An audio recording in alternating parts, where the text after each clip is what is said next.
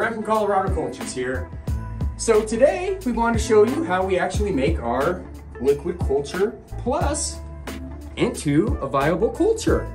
So we do have our pre-mix that we're going to show you how we actually mix it up, get it ready for sterilization. But for all of you that do not have a pressure cooker, we also sell these pre-sterilized with a magnetic stir bar, reusable lid, and everything ready to go. Okay?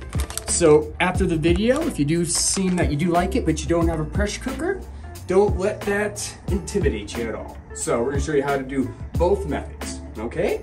So today we're gonna show you how we get to this stage. So we're gonna take a brand new jar. That's how you know it's gonna be nice and clean. I have my reusable lid with magnetic stir bar right here that we've rinsed off underneath water. And we have our powder right here that I'm gonna show you how we actually use. Just using a tablespoon with the magnetic stir bar to get it all spun up. So yeah, let me show you how that's done. Take a lid off of our premix. Should have a nice sterilized lid so you know that it's nice and fresh. So for a pint size, we do half a tablespoon. But what we want to do first is actually get our stir bar in there. So we drop that guy in there real quick. Take out our moisture packet. Okay, and taking your tablespoon, basically just get about a full tablespoon, and then I kind of try to get about half of it out, because we need half a tablespoon for a pint. It's just about like that.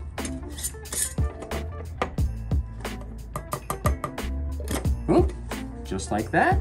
All right, now with our jar, we're basically gonna fill it up to the 300 milliliter mark. Okay, so using nice distilled water, as you can see that we have ready right here. This is even cold water, just to show you how fast it actually dissolves.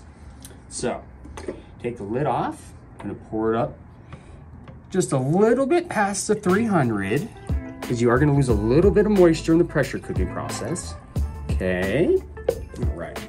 So now taking one of our reusable lids, we're gonna put our O-ring on, kind of pressing in the crevice so it gets nice and leak proof. And put that guy on there. Basically just jiggle, jiggle, jiggle, jiggle, jiggle, jiggle, jiggle. Put it on our stir plate, and we're gonna turn that guy on just a little bit. And that's gonna mix just for a couple minutes.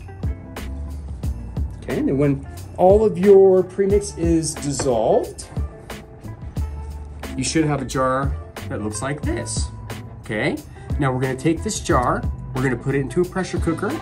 We're gonna cook it for 45 minutes at 15 PSI. That is very important. So the color is actually gonna switch. It's gonna turn into a caramelized brown color.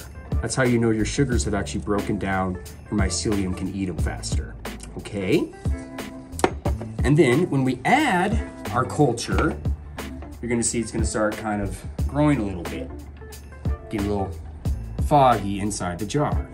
As you can see the color difference, that's how you know your mycelium is actually eating the sugars. So, once your jar is completely done, it should look like something like this. This takes anywhere from 10 to 14 days of putting it on your stir plate once a day, just for like 5 minutes. All you want to do is break up your mycelium.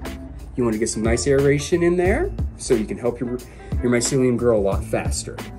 And then from here, we basically just draw up syringes and put them into our spawn bags. But that's how we actually make our liquid culture plus. As you can see, it's super easy.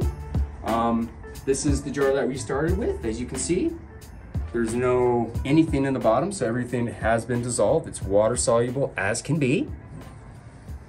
So yeah, so next time you're having trouble trying to figure out how to make a good liquid culture, why don't you try our No Fuss Liquid Culture Plus premix. And if you want to save some time, try one of our actual sterilized jars.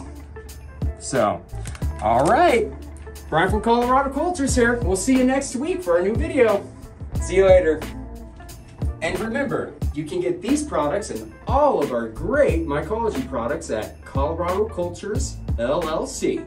And we want to let everybody know that we got some big news coming in the following weeks. So please stay tuned. See you soon.